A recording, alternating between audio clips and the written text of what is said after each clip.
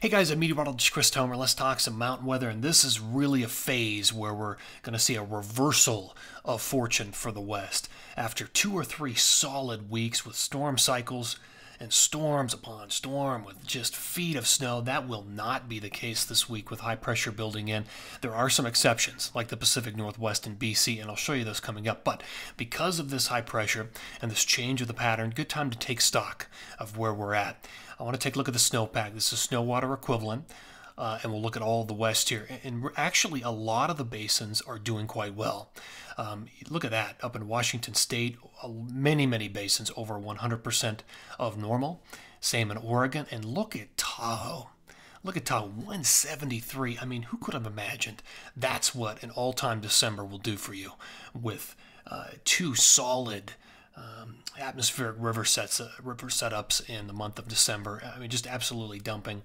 Let's take a look at Utah, the Wasatch Front, all over 100%, which is nice to see. New Mexico needs snow badly, 70 to 90% of normal. Colorado, what a story we've got going here. All the major basins, except for one, except for the Arkansas, are all well over 100%. The Gunnison River Basin, that's the best snowpack in the Gunnison that we've seen since 2011. You look at the statewide snowpack and you average all the basins together, it's the best snowpack since 2017 and 2011. And that's kind of the theme. You have to look back to like 2011, and that was a huge year. For this time of the year, these numbers are good. The Tetons, you're above 100%, but very dry up in northeast Wyoming. And this is kind of a split you see in Montana. You go east and it's much drier. You go west and there's more snow. Same with Idaho. A lot of good snow up in northern Idaho, although it's not bad in southern Idaho either. So that's kind of where we stand right now because we're heading into this drier period. The one exception is going to be the Pacific Northwest. While I have high pressure for the lower 48, for most of the lower 48, for most of this time period through the 16th, if you want snow, you got to go to the Pacific Northwest and BC. This is Revelstoke, a beautiful view, a few new inches of new snow. I mean, look at this view up in Whistler, Blackcomb. Look at that. The coastal range is just looking spectacular with a rare blue sky up there. You have a few inches of new snow from yesterday and last night, but now you're going to have to wait a couple of days. But things are going to turn quite active. In fact, that's Colorado with blue skies. We've got blue skies there. This is what I wanted to show you. Look at the time period here, 11, 12, 13. This is the plume outlook for the atmospheric river for the Pacific Northwest. There's a weak to moderate atmospheric river forecast coming in, 12, 13. So while it's nice up there in Whistler, Blackcomb now, things are going to change as that storm track shifts, and we could see a weak to moderate atmospheric river affect that area of the Pacific Northwest, and that snow would then get blown into Revelstoke and to interior BC. So things are definitely going to change. Let me show you what the current state of affairs is. Very interesting split in the jet stream. Look at this. So it's going up like this, and then just it's going to start to aim at the Pacific Northwest and interior BC. It's splitting to the south and going like this.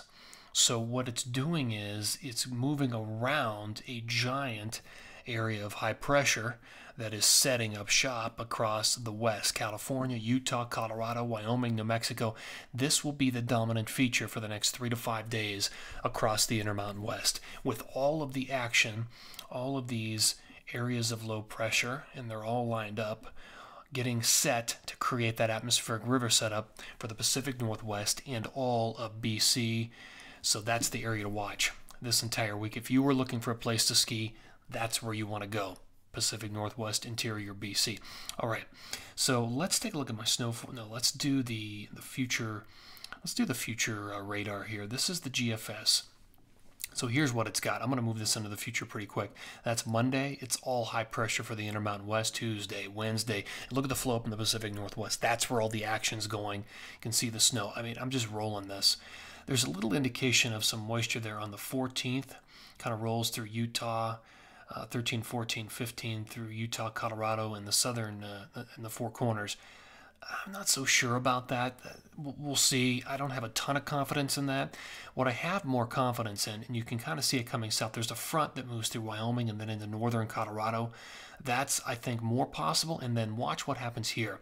16, 17, and 18. See that front right there that drops south out of Canada through Idaho, Montana, Wyoming, and into the central to northern mountains of Colorado?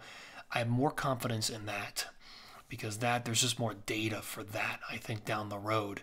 But make no mistake, this is going to be a much warmer and drier period for the Intermountain West before any of that comes barreling in. So my totals reflect that, and here they are.